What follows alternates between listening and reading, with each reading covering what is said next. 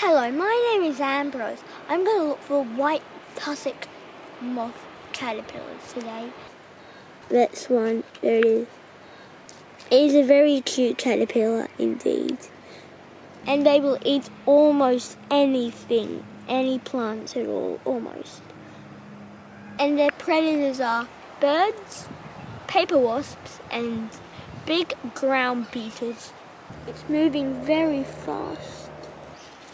And they're poisonous. Well, they can't do any complete harm to humans, but after touching its hairs, even it's very pretty, it will start getting some lumps on your skin, some red lumps, and they will become extremely itchy, but the lumps will go away the next day, but the spot where the lumps were will continue to be very itchy for the next couple of days.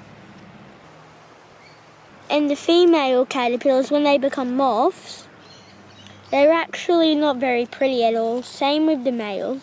And the females, here's something weird, have such small wings they can't fly. So they sit where some hatched eggs of their species are to mate, and then the males will come looking for the females. And I'm at White-marked National Park. I better say goodbye, so. Thanks for watching and bye for now. I'll see you on our next adventure. Subscribe so you can join me on our next adventure.